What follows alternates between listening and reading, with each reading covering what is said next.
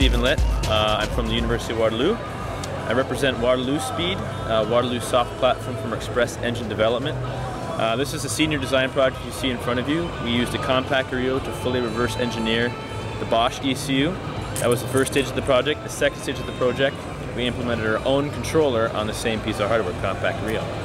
So in 8 months with 4 students, we were able to pull this off, believe it or not. So we learned a lot. It's been very, lots of fun in the process.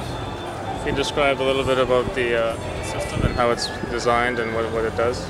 Yeah, so for those that don't really understand engine control, we're controlling just about everything under the hood. All of your fuel injector, spark plug, electronic throttle body, all of your emission standards and such.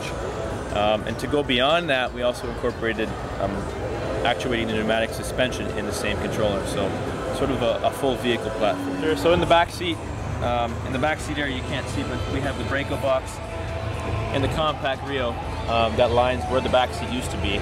In the trunk, this is our air suspension system with a compressor, a filter, the tank to house the compressed air, as well as 8 solenoids to actuate all the wheels, all 4 corners rather, up and down. What were some of the challenges you encountered in making this? Well, first of all, Bosch or any automotive manufacturer, when they put an ECU together, it's very hush-hush. They invest hundreds of thousands of dollars, and it takes quite a few engineers to do so. So we had to really get into the nitty-gritty. We had to deal with 121 pins in this ECU and sort of characterize and understand what each signal did and why it was important.